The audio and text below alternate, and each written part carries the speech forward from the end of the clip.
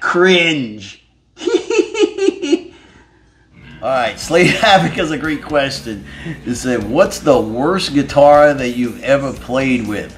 Like one that I've ever owned or one that I had to play because there was no other options? Oh man. I've had some pretty bad ones in my day. I would have to say the worst one was when I was in acid bath. There was this Jackson King V that I was playing for a while. It was a bolt-on. Oh, excuse me. It was a bolt-on professional series. I forgot what was the model name. 2 humbuckers, a knob, a 3-way switch, had a Floyd,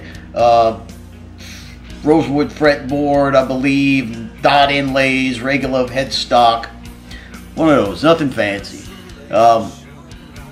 And the problem with that guitar was that the hardware on it was so shitty that everything would constantly strip out.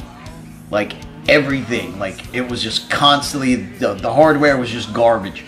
So everything was always stripping out or fucking up or fucking, I couldn't keep it in tune. The action was like that high off of the fucking neck.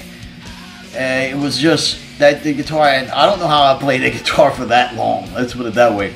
I know why I played the guitar I know why I played that guitar for that long is because that was one of the only guitars that I had at the time. I think that was the only guitar I had at the time.